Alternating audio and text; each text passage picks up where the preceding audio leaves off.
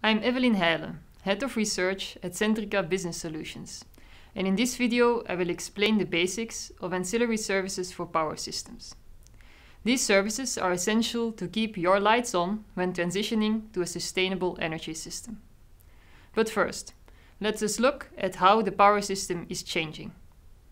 Initially, conventional power plants such as nuclear or coal power plants provided energy to the end users and the necessary ancillary services to keep power systems secure and stable. However, large and centralized conventional power plants are increasingly replaced by renewable energy sources, such as wind and solar energy. These renewable energy providers are smaller, more distributed, and have different technical properties when compared to conventional power plants.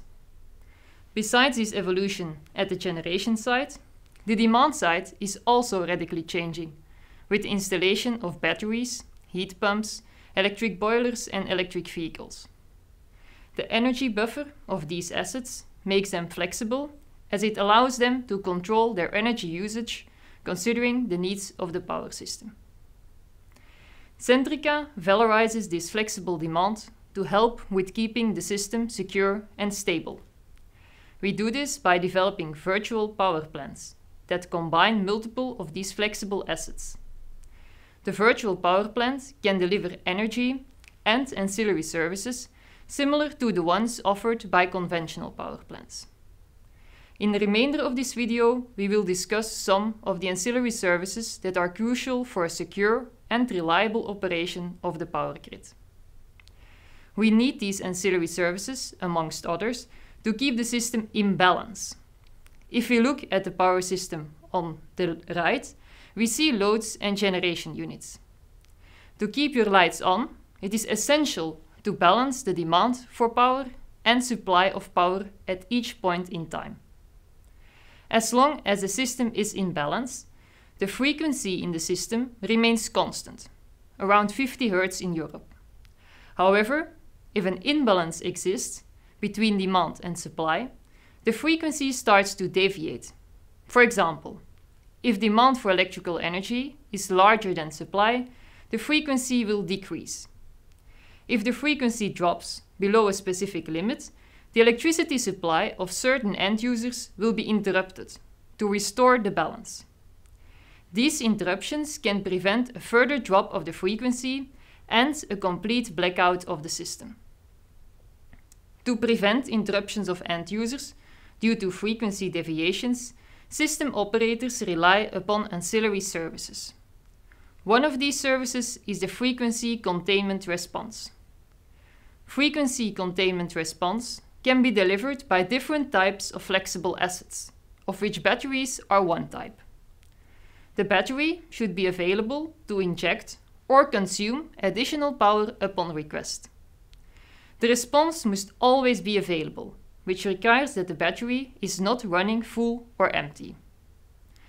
When there is a frequency deviation, the battery will react. It will start charging if the frequency exceeds 50 Hz and discharges if the frequency is below 50 Hz. In this way, it can help restore the power balance, which limits the frequency deviation. Another service to facilitate the energy transition cost-effectively is peak shaving. Typically, the power system faces a consumption peak on weekday evenings when people come home from work. This peak load is expected to increase further if people simultaneously plug in their electric vehicles to charge at that time. This increase may cause the current power system infrastructure to be overloaded.